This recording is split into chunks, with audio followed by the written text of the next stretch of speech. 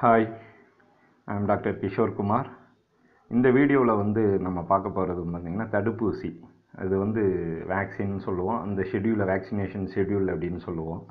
So அது போடாதப்போ நிறைய உயிரை எடுக்கக்கூடிய பல்வேறு ரொம்ப மோசமான நோய்கள்லாம் நாய்களை தாக்கக்கூடியது.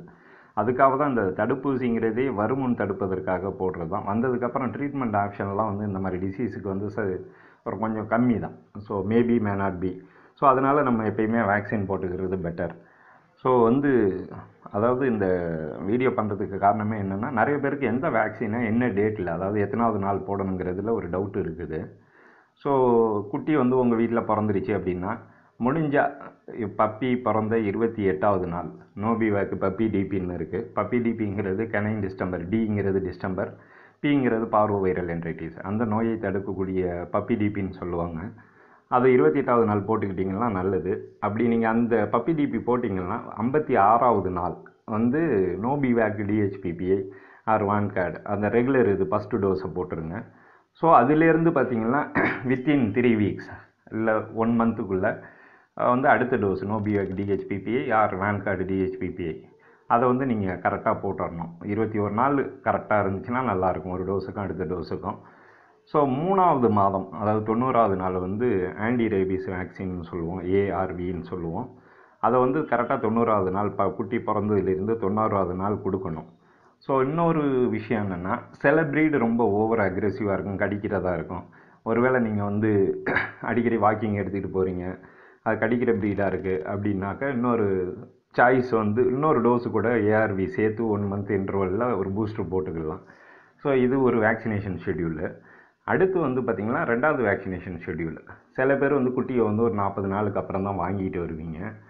வாங்கிட்டு வந்ததுக்கப்புறம் 45வது நாள் நோபிவேக் டிஹெச்பிபிஐ ஆர் வான்கார்டு டிஹெச்பிபிஐ அதை நீங்கள் போட்டிங்கன்னா அடுத்து அதுலேருந்து ஒரு 3 வீக்ஸ் 21 டேஸ் கழித்து இன்னொரு பூஸ்ட் டோஸ், ஃபஸ்ட்டு வருஷம் மட்டும் பூஸ்ட் டோஸ் கொடுத்துக்கிட்டே இருக்கணும். ஸோ அது வித்தின் 1 மந்த்துக்குள்ளே அடுத்த பூஸ்ட் டோஸ் கொடுங்க. அடுத்து 90 டேஸில் ஏஆர்வி ஆன்டி ரேபீஸ் வேக்சின். இது 2 விதமான ஷெட்யூல்.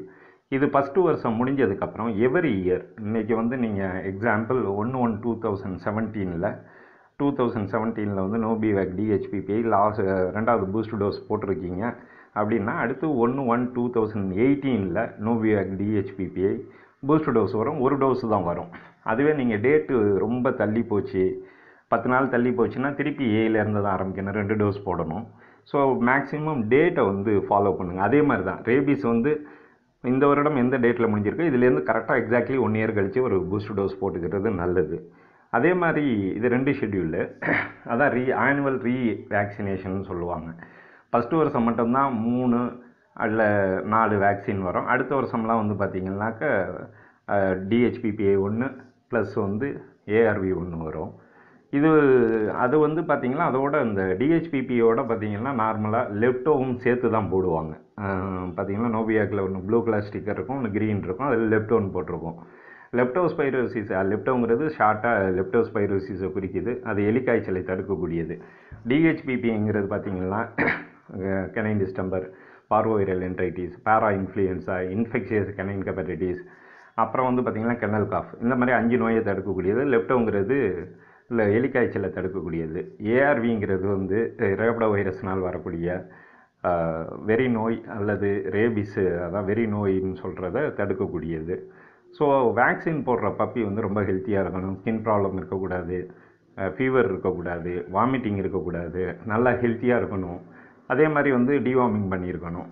ஸோ நீங்கள் குட்டி வாங்கினதுக்கப்புறம் உங்கள் வெட்டினரி டாக்டர்கிட்ட போய் இந்த டேட்டில் எந்த டேட் ஆஃப் பர்த்தை எப்பயுமே கேட்டு வாங்க. பப்பி வாங்கும்போது நிறைய பேருக்கு நான் பார்க்குறது என்னென்னா, டேட் ஆஃப் பர்த்து தெரிய மாட்டேங்குது. ஸோ வேக்சினை கரெக்டாக கம்ப்ளீட் பண்ண முடியல. ஸோ கேட்டு அவங்க ஃபோன் அடிப்பாங்க, குட்டி வாங்கினவங்களுக்கு இந்த மாதிரி பிரச்சனைகள்லாம் இருக்குது. நீங்கள் வாங்கும்போது கரெக்டாக கேட்டுக்கிடுங்க. அதே மாதிரி அப்பா அம்மாவுக்கு வேக்சின் போட்டிருந்தா குட்டிகளுக்கு நோய் எதிர்ப்பு சக்தி நல்லாயிருக்கும். ஸோ போடாததாக இருந்தால் ரொம்ப கஷ்டம். ஸோ அந்த இம்யூனிட்டி பாலின் வழியாக, இந்த கொலஸ்ட்ரால்னு சொல்கிற சீம்பால் வழியாக குட்டிக்கு வரும். ஸோ இது முடிஞ்ச அளவுக்கு இன்னொரு வீடியோ ரொம்ப டீட்டெயிலாக பண்ணியிருப்பேன்.